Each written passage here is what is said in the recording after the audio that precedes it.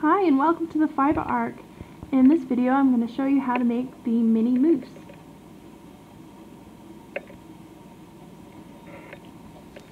So as you can see, these are the parts that you'll be making. There's the legs, brown for the body, and the antlers are in beige. With our kit and our patterns, it will include a template so that you can match each piece to what you're working on. You'll be able to know how big you're making each part. It's important that you remember that with the body to make it slightly smaller, because as you work it will increase as you're going along.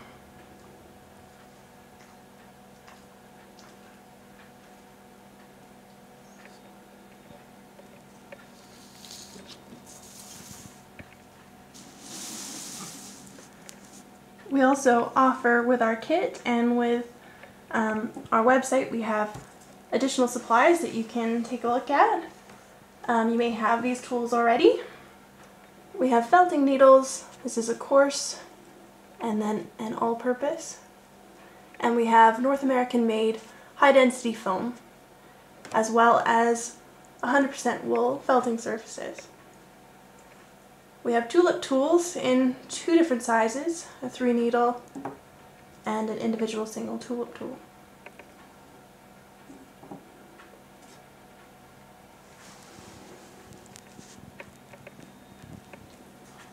Let's get started.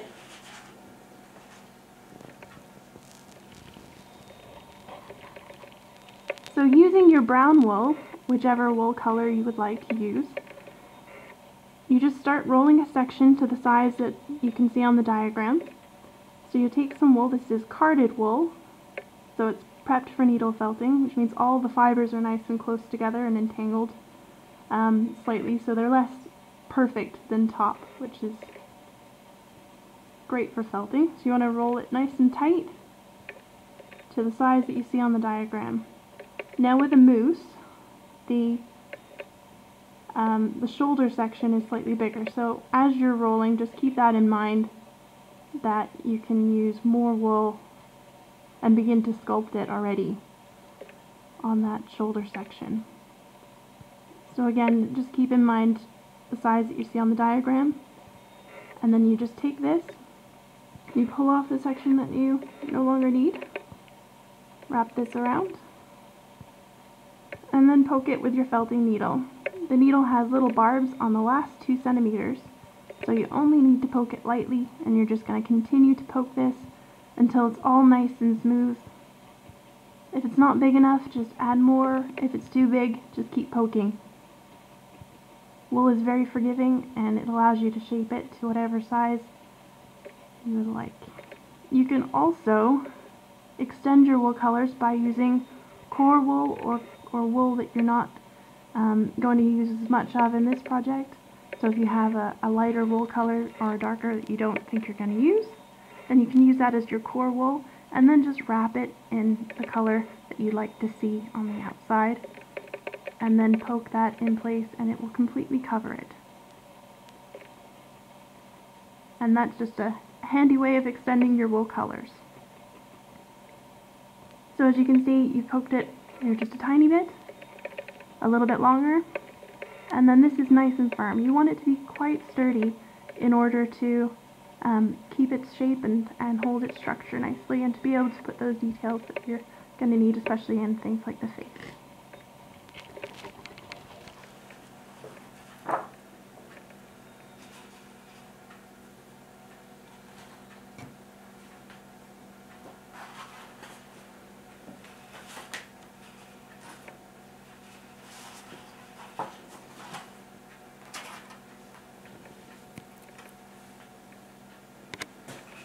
So next I'm going to show you how to make the legs. Now the legs, you need to roll them nice and tight. So you're just going to take a portion of your wool roving, your carded wool. Just take a section of that, because you won't need all of it. I like to fold it in half and then fold in the end, and then start to roll it nice and tight. The tighter you get it, the less time it's going to take to felt. So you want to get it nice and tight and get these legs really, really sturdy. And again, check this size with the diagram, and then hold it with your fingers and just lightly poke it with the felting needle until all of those fibers are smooth and it feels strong and firm. And each piece will take about probably 1 to 10 minutes to felt, depending on the size and how much shaping it's going to need. Something like a leg would take about 1 to 2 minutes to do. And you can turn it and do the top. A good thing to remember with the legs is to actually leave the top section slightly loose. That way when you're attaching it to the body, it's going to join a lot smoother.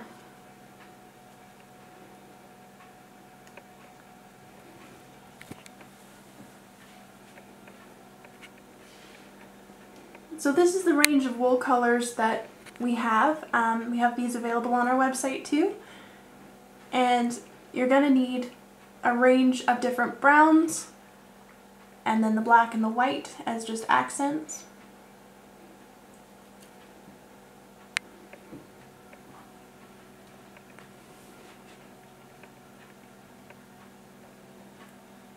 And as you can see on the legs here, we are wrapping, so we're taking a little bit of your gray fiber and you're gonna just poke that into the bottom of the foot,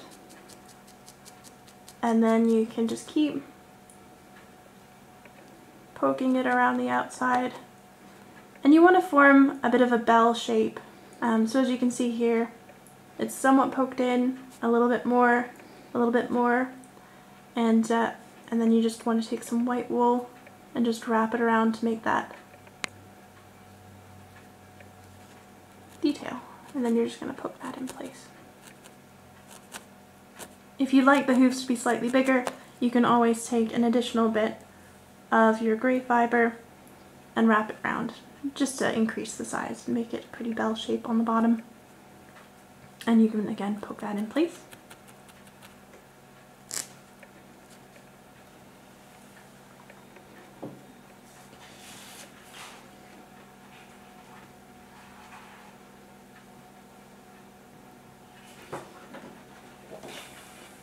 So attaching your legs to the body that you've made, now you can see that the shoulder section is significantly larger than the back section on your moose body. Invariably when you're making the legs, 2 will be slightly thicker and 2 will be slightly thinner. Use your thick ones on the back just to give it some support. The moose is quite front heavy and it's good to have a good base at the back. So you're just gonna, like I said, with the fibers being looser, you're just gonna place those on and then poke those in.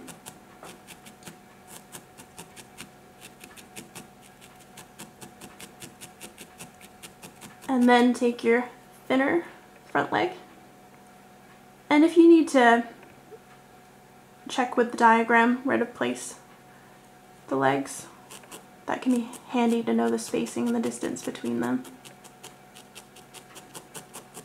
So you want to keep poking this until it's all completely smooth. So this needs to be poked for a little bit longer, just to make sure that they're attached nice and firm.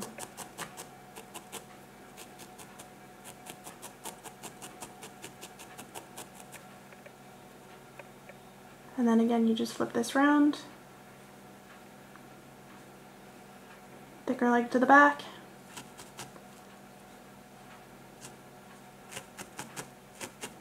poke it in place, and do the same with the front. Match them up at the bottom, and keep poking.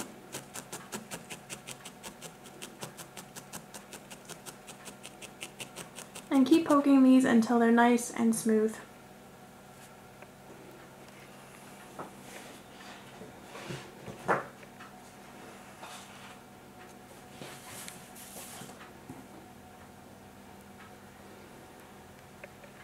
Once you have those, you're just going to take a small section of your fiber, the body color fiber, and you're just going to wrap each leg to smooth that transition. and strengthen the work. Just wrap it around and then poke this in place.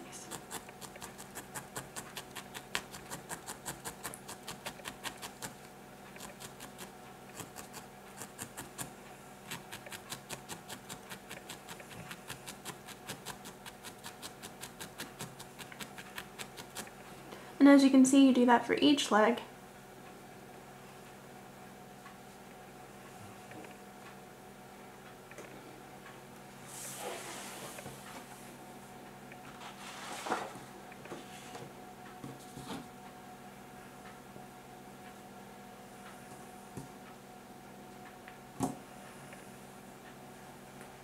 Now, using whichever color of brown wool, just roll ahead the same size that you see as on the diagram.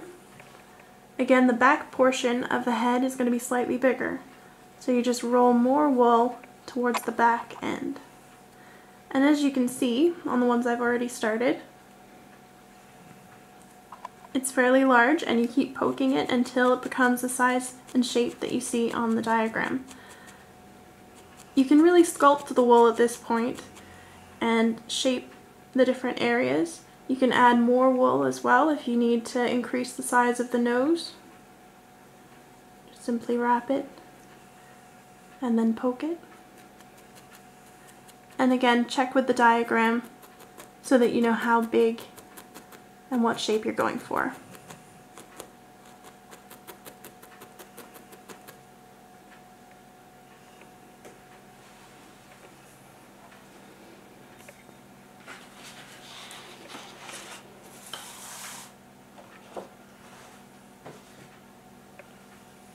To attach the head to the body, you simply place one on top of the other and poke through them both. You want to make sure that you poke all the way around so that it's nice and secure. Once you've done that, take a section of your brown wool and smooth that transition. Wrap it around so that it's nice and blends those parts together.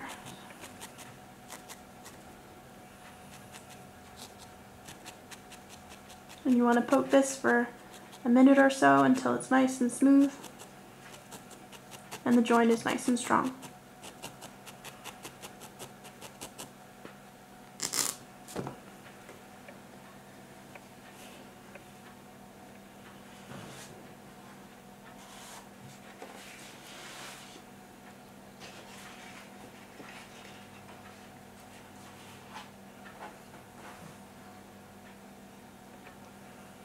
We're now going to make the antlers, and to do this you're just going to take a section of your light beige or cream colored wool and you're going to just fold it into the shape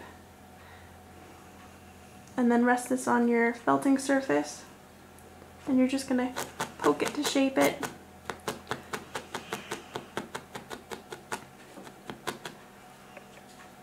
Now you can leave the end slightly fuzzy, and then as you're working, just shape the wool into the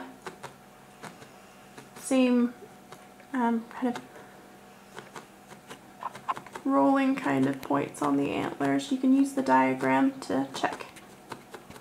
And you can also take a section of beige wool and then felt a little bump on your antler. You can also poke into it, and you feel free to really sculpt the wool the way you would like it. You can poke in and define the antlers a bit more and make little indentations. But this is all just sculpting the wool.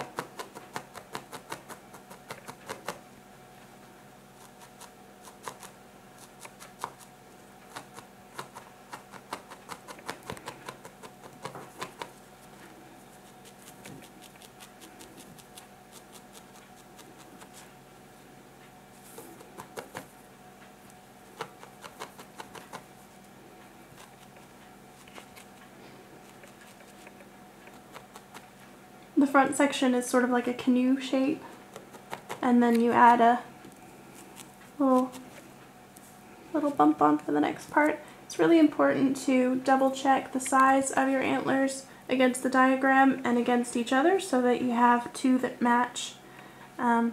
Sometimes when you're working on them, they'll have a slight curve in them, and you can always use that to your advantage and put those on the head as so.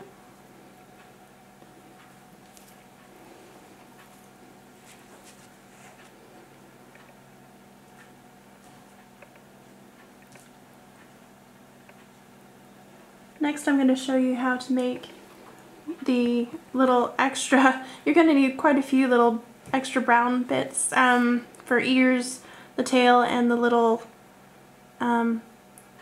beard on your moose. So you're just going to take a section of fiber and then just fold it into the shape that you're going for. And then things like this are really important to use your felting surface for, just because they're quite intricate.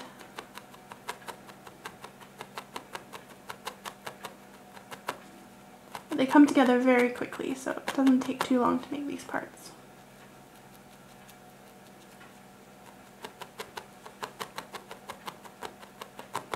And again, just poke them until they're nice and smooth.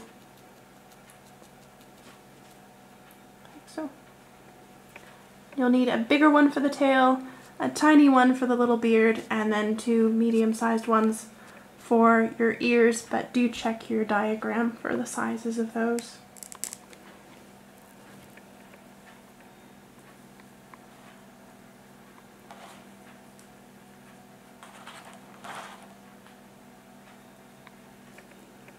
Now for attaching these parts, the antlers, you just put on the back of the head and just overlap them and then poke them in place.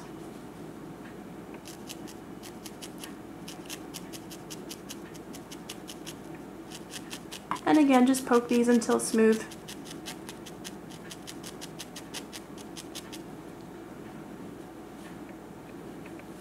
Take a portion of your brown fiber and just cover over the join. And just continue poking that until it's smooth.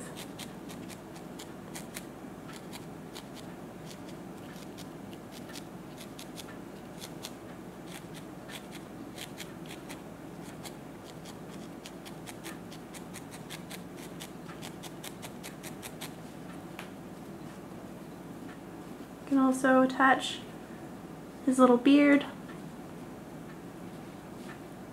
This is a little bit more detailed.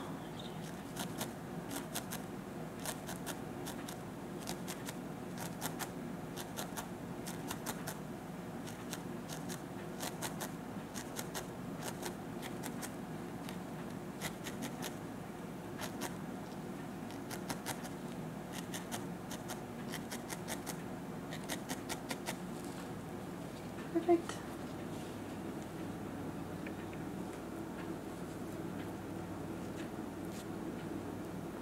Then to attach an ear, simply put it in place and then poke into the back section. Again, you've left a few bits of fiber so that they're easier to attach at the end. And those ears, just check the diagram for positioning and then make sure that they're matched when they're put on.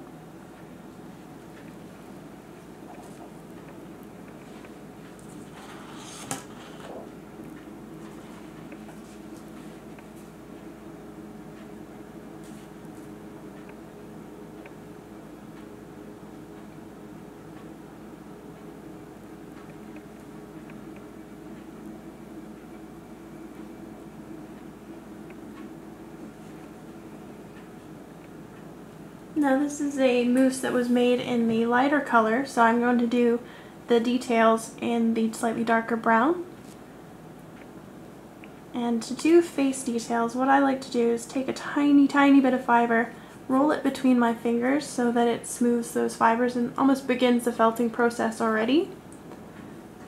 And then I put it in place felt it with the needle. So this is for his nose. And you just curve the wool. You have to be very careful at this point. You don't want to snap your needle. So try to be very careful when you poke the fibers that you're not putting pressure on the needle on the side.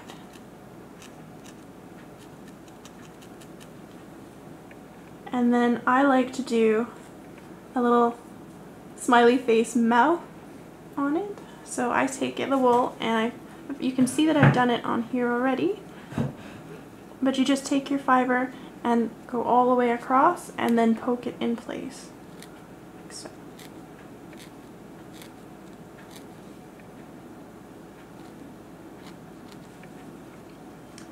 And for the eye, you can do a little eyebrow to hold just above the eye. And you're just going to take a portion, like a small section of your fiber, and you can just roll it into an eyebrow.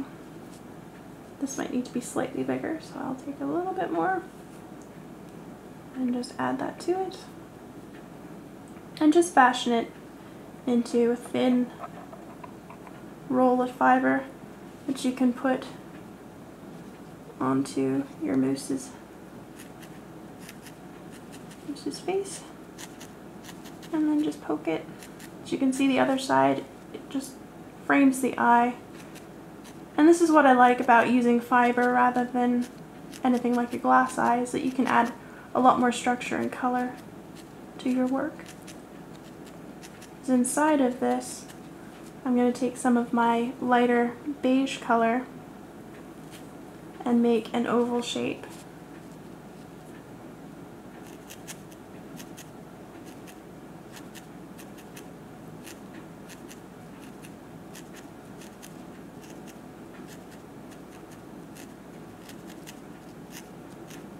And then I will take some of my dark brown. Again, roll it between my fingers so it smooths the fibers.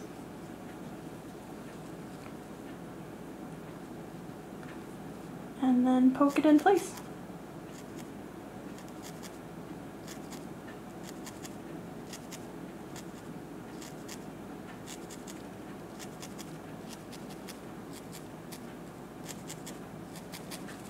Now the other side, I've just poked it a little bit longer so that it disappears and becomes a bit more defined.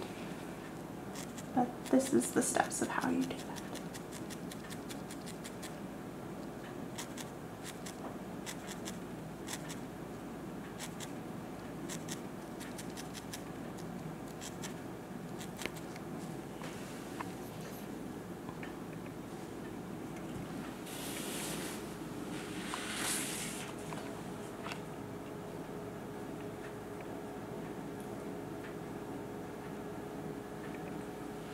And lastly, what you're going to do is you're going to take your tail and pin the tail on your mini moose.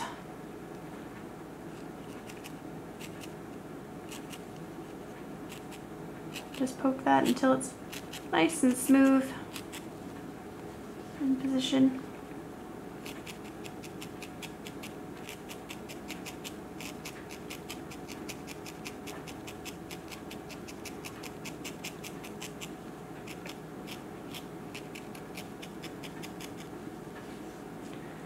If you would like to make him into an ornament, you just take a regular sewing needle or darning needle with a thread of embroidery cotton or thick cotton. Place your needle in the middle. You can double check if he hangs balanced. As you can see, he's slightly leaning forward, so you can just keep repositioning until it's about right. And then you go all the way through.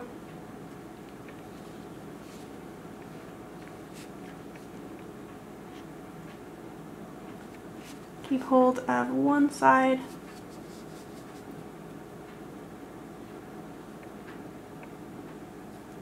Your thread. And all the way back up again.